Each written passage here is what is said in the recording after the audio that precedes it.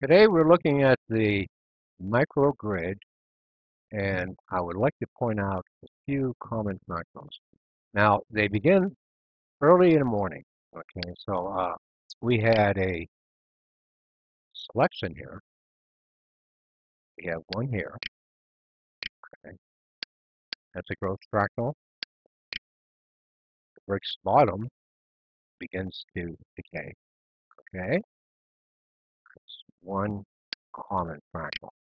Now, you have to make a choice here because on the 15-minute time frame, we have a decaying fractal top.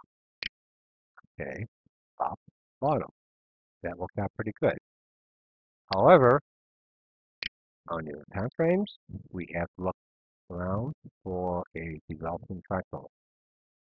We had a bottom here, overthrow, broke channel, and it turned his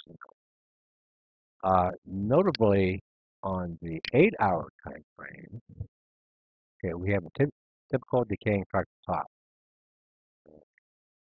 And when I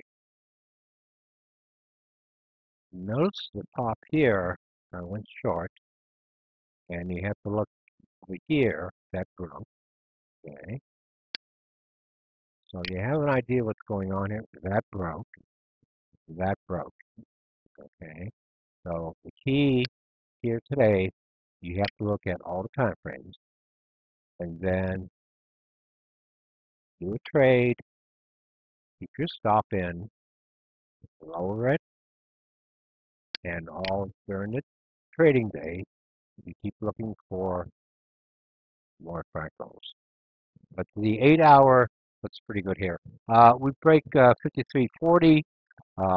We'll go lower, but again, we don't know what will happen here until we get another fractal. Okay, but today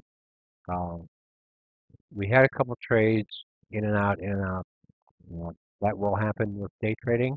Okay, but I believe the 8-hour trade here is going to work out pretty good. Okay, Hank Wernicke, signing off.